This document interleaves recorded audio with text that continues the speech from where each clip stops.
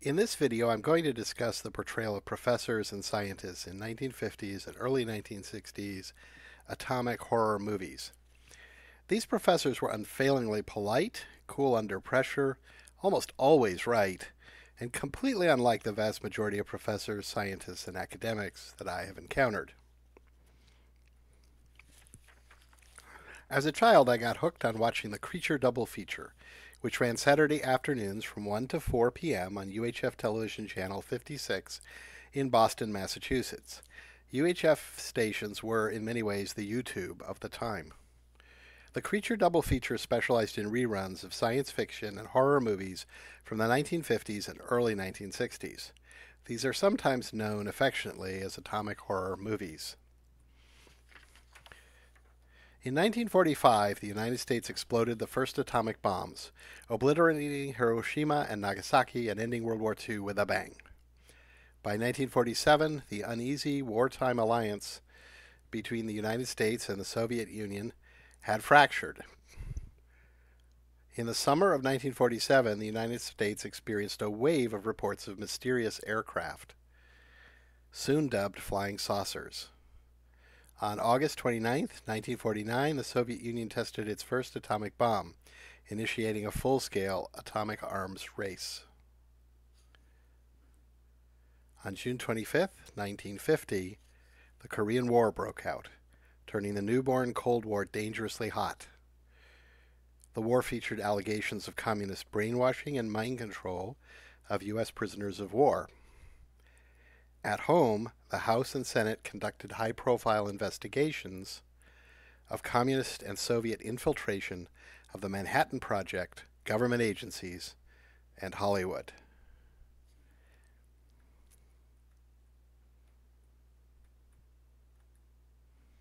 Atomic horror movies started in the summer of 1951 with several hit movies: The Day the Earth Stood Still, Howard Hawks' The Thing from Another World, and George Pal's When Worlds Collide.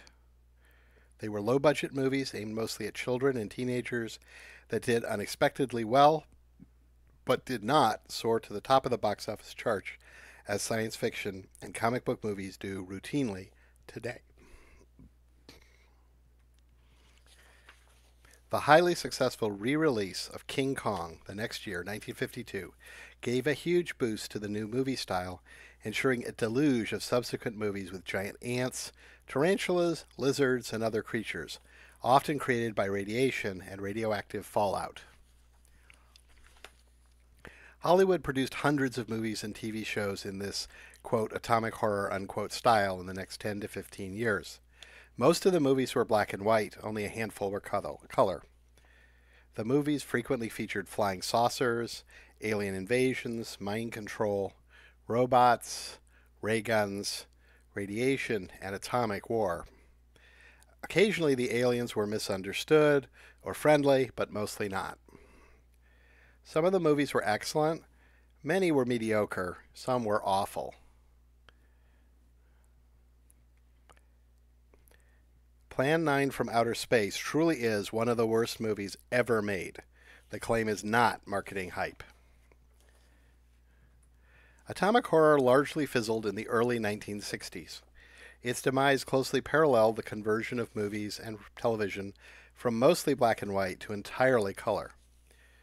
The hit 1960s science fiction television show Lost in Space started out as black and white in its first season. The early episodes are deadly serious with a homicidal, probably Russian communist villain, Dr. Smith, and numerous atomic horror tropes, including a flying saucer spaceship, a killer robot, giant creatures, malevolent aliens, one played by Michael Rennie, who played Klaatu in The Day the Earth Stood Still, and an unfailingly polite, super competent Professor Robinson played by the late Guy Williams.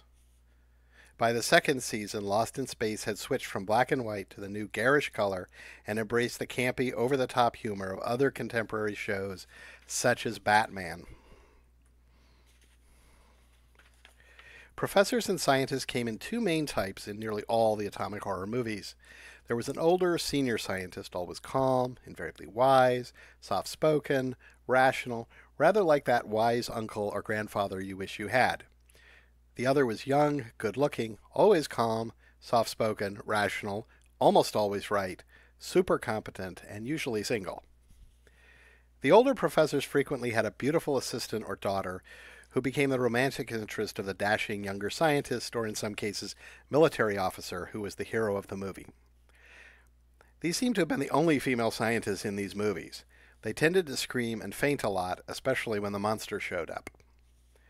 This picture shows a famous scene from the day the Earth stood still, where Professor Barnhart, a Nobel Prize-winning physicist who was probably modeled loosely on Einstein, discusses the formula for interplanetary space travel with the alien visitor Klaatu, who, despite fearing humans will attack his world with rockets and atomic weapons, has shared the secret, on the blackboard, with the professor. In many ways, Klaatu, played by the English actor Michael Rennie, was the archetype for the younger scientists in future atomic horror movies. Despite playing an alien who implies he is from Mars or Venus and threatens to destroy the world if humans don't get their act together. The atomic horror scientists bear a striking resemblance to Arthur Conan Doyle's scientific detective Sherlock Holmes. They do not, however, use cocaine. The atomic horror professor frequently had a mid-Atlantic accent, a vaguely British accent beloved by thespians of the time. Jonathan Harris, actually an American of Eastern European Jewish ancestry, used this accent as Dr. Smith in Lost in Space and during his earlier career. It was allegedly spoken by people in both the United States and England. Michael Rennie's accent is often considered mid-Atlantic. The professors were soft-spoken, given to short, seemingly erudite lectures, never lost their cool, never used profanity, and generally avoided small talk. They were smooth, polite, rarely eccentric, and almost never socially awkward. They usually wore suits and ties, but would occasionally strip down to their white shirt in a crisis. The creature from the Black Lagoon actually featured two remarkably buff young scientists, shirtless in swim trunks, battling over a gorgeous female scientist in a single-piece bathing suit.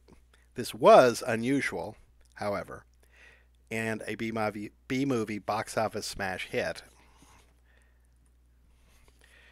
They were not like this,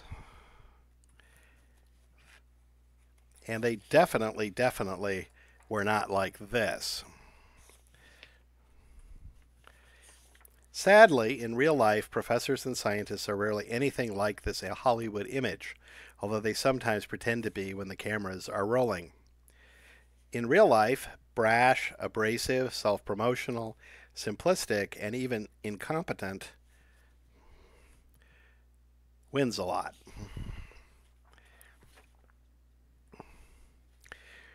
This is an actual prototype flying saucer developed by a Canadian R&D firm in the 1950s. It was on display at the U.S. Air Force Museum in Dayton, Ohio when I visited a few years ago. It was reportedly able to hover and fly a few feet above the ground. It had rotating blades similar to a helicopter internally. Behind the saucer is a movie poster for special effects legend Ray Harryhausen's Earth vs. the Flying Saucers, the Independence Day of the 1950s. If you are too young to have seen the atomic horror movies in the theaters or to have watched them on Saturday afternoons on UHF television, get some movie popcorn, a date with a great sense of humor if possible, boot up your streaming video, and return to the thrilling days of yesteryear when men were men, giants, mostly bugs, literally walked the earth, women screamed and fainted a lot, and nerds actually were cool guys and not whiny jerks making excuses for their rudeness and narcissism with autism spectrum disorder. If you like this video, please take a moment to click like. Please click subscribe and the notification bell if you would like to receive more content from us. We welcome constructive feedback and comments. Mathematical software is developing products and services to automate data analysis, reducing the risks of costly errors and improving results. If you want to support our work, you can subscribe on our Patreon page. This is the URL for our Patreon page. Scan the QR code in the lower right corner with your smartphone to get the Patreon link. Our Patreon link is also in the show notes below.